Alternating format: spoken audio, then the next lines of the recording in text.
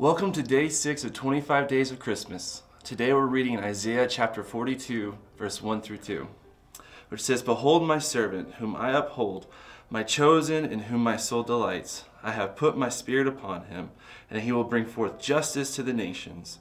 He will not cry aloud, or lift up his voice, or make it heard in the street. A bruised reed he will not break, and a faintly burning wick he will not quench. He will faithfully bring forth justice, and he will not grow faint or be discouraged till he has established justice in the earth, and the coastlands wait for his law."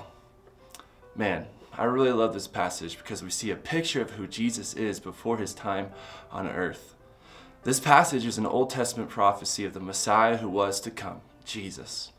And in fact, he had already come and fulfilled this prophetic word in Matthew chapter 12, verse 15 through 21. In Matthew, we read how Jesus healed a man with a withered hand, and the Pharisees wanted to kill Jesus. And Jesus, knowing this, he went away, and many followed after him. And there he healed them, and he spoke with them. And then he asked him not to make himself known, as he often did when he was healing the sick. And then it says in verse 18, the same passage that we read in Isaiah, that he fulfilled it in that moment.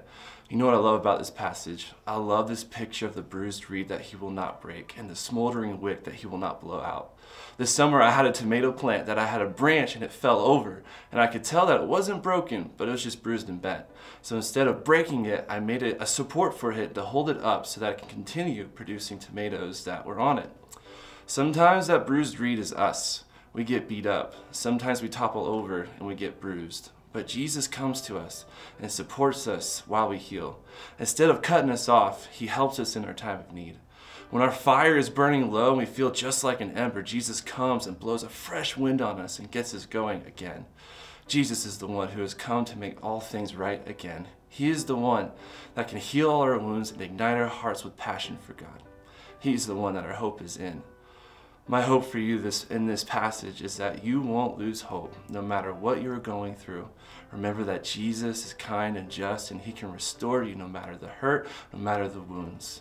Jesus is good and kind, and he is the one that will make all things right.